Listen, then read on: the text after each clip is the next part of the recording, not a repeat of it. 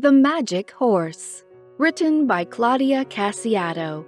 One stormy night, Claire is visited by the magical horse, Raphael, who takes her on a journey to heaven and tells her that she will be a secret agent of God. After her best friend Mary Ellen dies in an accident, Claire is tasked by Raphael with helping Mary Ellen's mom cope with her death.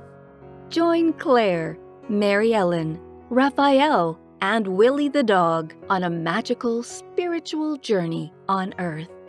In this religious fiction designed to help children imagine a different way to cope with death, Claire will teach others about the healing powers of heaven to cope with grief, while learning the same lesson for herself and reuniting Mary Ellen's presence in spirit with her mother.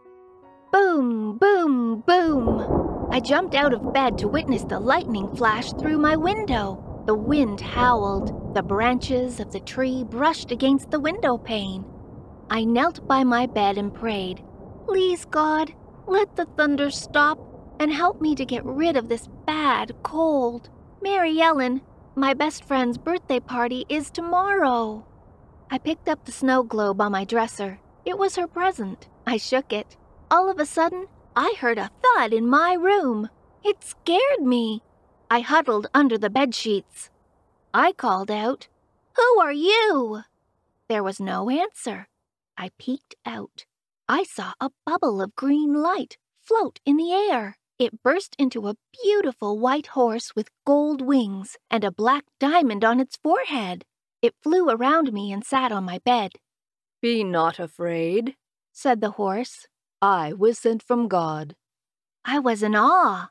"Sent from God?" the horse said. "Your prayer has been answered." I shook my head. "I don't feel better." The horse replied, "You must take it one day at a time to heal yourself."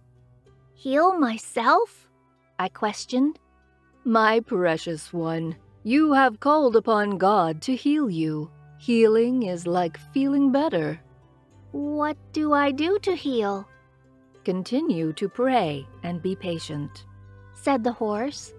"Come with me, and I will take you to see the other children." I climbed on the horse, though I felt no weight. Like magic, we were in the clouds and came upon golden gates. I walked through the gates. I heard this sweet hymn. I glanced up to witness angels playing the harp. I turned around and saw children in a choir dressed in white gowns. Available on Amazon now.